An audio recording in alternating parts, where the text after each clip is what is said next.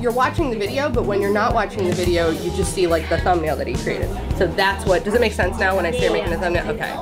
What I love most about teaching creative tech is that it is always different. That technology is rapidly always changing, so I can never get, and this is the kind of thing that some teachers like hate, but this is the kind of thing that I thrive off of, which is change, and there's always something new to learn. There's always some new, technology, or even just an update to an existing technology. Like, I like not getting stale, and I like constantly learning new things. And that was part of the reason why I moved from art to creative technology. This is like, amazing, always new stuff. People need to get comfortable being uncomfortable. Sometimes you kind of have to play through, well, what's the worst that happens? You come to class the next day and you say, hey guys, that was a total train wreck, let's start over again. And kids see that you're not perfect.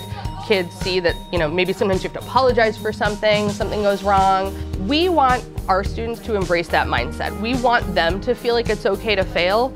So how wrong is it for us to want that for our kids but not be comfortable doing it ourselves? We have to practice what we preach. So, I mean, for them, seeing us go through that process makes it more comfortable and makes it okay for them. So I think that's super important. We do a lot of new things, you just get to use your mind, use your creativity.